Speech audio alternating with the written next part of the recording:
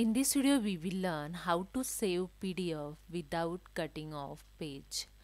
So let's start this in my Excel sheet. I have here some data. So I'm going to save this PDF without cutting the any data. So go to the file tab, click on the print option. Here you see data is cut in 4 page. 1, 2, 3, 4. You see the 4 page total. In first page date to price data it show, and second page showing the amount and other data also.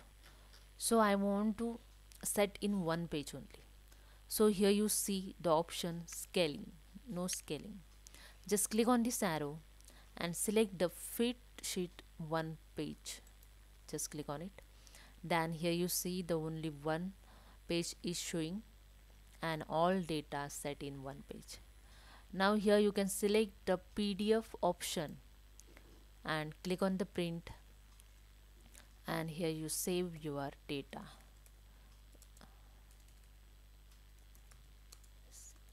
Write the name here, file name, and click on the save. That's it. Hope you understand. If you like this, please subscribe my channel. Thank you so much.